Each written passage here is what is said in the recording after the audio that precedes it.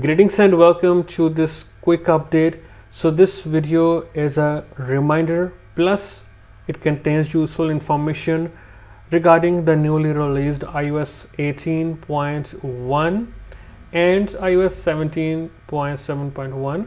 So guys, if you are on these versions, please right now downgrade to iOS 17.7 or iOS 18.0.1 on your supported devices, because in the future good things are coming, and in this video we will discuss the same. So as you can see, the security content for iOS 18.1, it fixed a lot of bugs and issues, and one of them is the mobile backup, or as you know, the sparse restore, and the same is the case with iOS 17.7.1.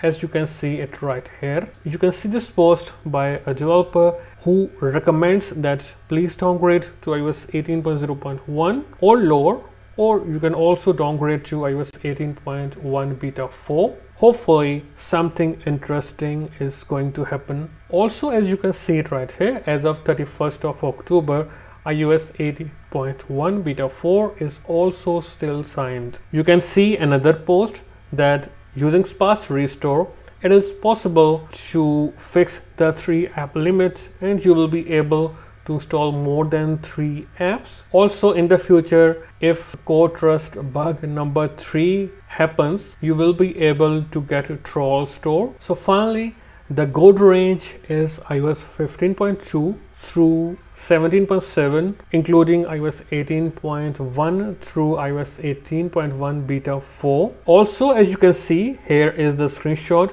from the official Cowabunga Discord server. You can see that yes, Nugget do work on iOS 18.1, but if you want future Nugget features, you have to stay on iOS 18.0.1 or iOS 17.7 or iOS 18.1 beta 4. Moreover, if you stay on iOS 17.6 or iOS 17.5 or below, according to this post, more good things might come up in the future. So it is always best to stay on the lowest iOS version. Now, if you wish to downgrade your device, first of all, connect it to iTunes via USB and make a backup of all the data. Then from ipsw.me, you can simply select your device. For example, I have this iPad 7, and from there you can simply get the IPSW and then simply get it to your computer. And on iTunes for Windows, press and hold the Shift key, and if you are on Mac, press and hold the Options key, then left click Restore. Then simply select the file, then hit open, then hit the restore button to downgrade. After the process is complete, you can restore the backup. Especially for your A11 and lower devices, you can use Blob Saver to save your blobs so that you can downgrade in the future. You can simply head to the official GitHub page for Blob Saver. It is completely free, and then get to releases. You can see it is available for macOS, Linux and Windows. Simply install it and open it.